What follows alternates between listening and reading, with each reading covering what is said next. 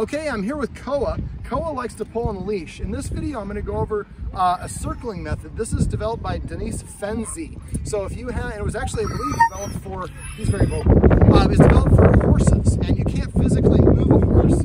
So I'm going to cover some of the highlights, but it's about a $50 course if you have a dog that pulls on the leash. This is a great way. It doesn't teach them to walk with a heel, just not to lunge and pull on the leash. Now, I'm going to talk about the equipment. We have a 6-foot-long leash here. When I'm doing this, I'm going to be holding the leash. I have my hand through the loop, and I'm going to be holding it here. I'm going to be keeping this hand anchored against my chest. The other hand I'm going to use to manage the leash. And it's a front, this is a Easy Walk harness. It's a front clip harness. You do not want to pull a dog backwards. That will create more pulling forward. Now, dogs have what's called an opposition reflex. They are programmed to push or pull against pressure. So, hey buddy, you're doing very good. So basically what we're going to do is we're going to walk him around, and whenever he pulls, we're going to do a circle. You can go right or left. Now this clip is in the front, so if he starts going that way, ideally we'd like the circle to go whichever direction the leash is following. So in this case, it's going to be here. And we have a Belgian Malinois over there that's off leash with a shock collar, which I'm not a fan of, but we're going to try to keep our distance. You want to, when you're doing this, you want to find an area like this. This is a big open park, preferably with not a lot of crazy stuff going on. You want to find a park where there's not a lot of distractions at first. Eventually, you want to work your way up to that point.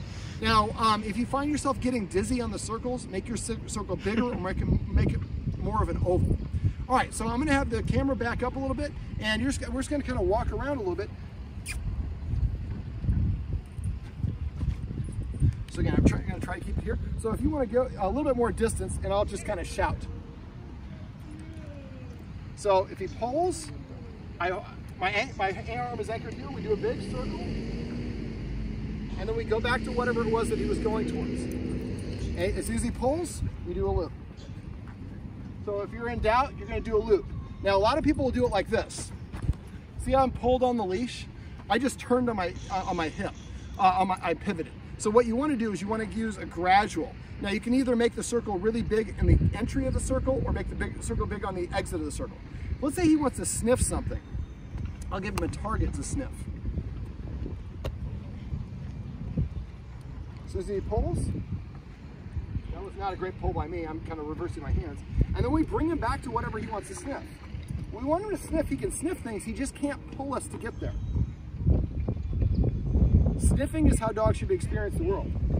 Oh, buddy, let's go back and let's try that again.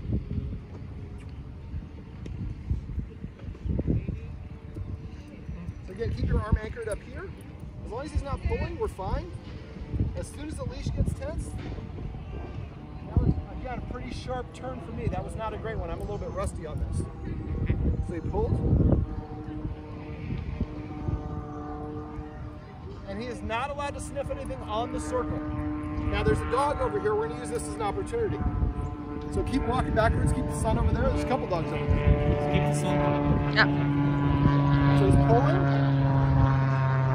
So we go away from it. We do a circle. And we walk back towards it.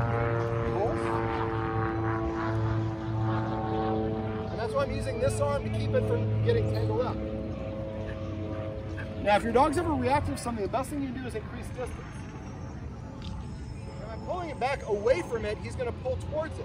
The circle method, eventually you won't have to do quite as many circles, but you want to walk back towards your target. Now he gets excited again, pulls. And again, make the loop bigger if you start getting dizzy. And I don't want to pull him. That's why I keep this arm anchored here. Because those dogs are running. It's be a little bit harder.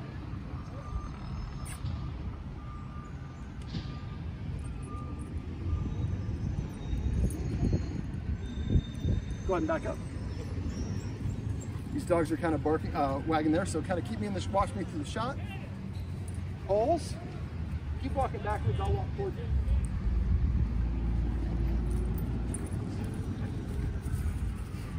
Pulling. And don't stop in the loop. And sometimes you might have to do a second loop right here. So we're teaching him, go ahead and back up if you could, is as soon as I pull, we walk away from the thing, and we get an opportunity to walk back towards it. Now this is a really good, well, it's good and bad. It's good because we have a couple dogs right over here. If you want to page over and just show those dogs. And go ahead and come back to me. This is great to practice with, but not at this stage. He's not. And so if your dog is reactive, we want to increase the distance.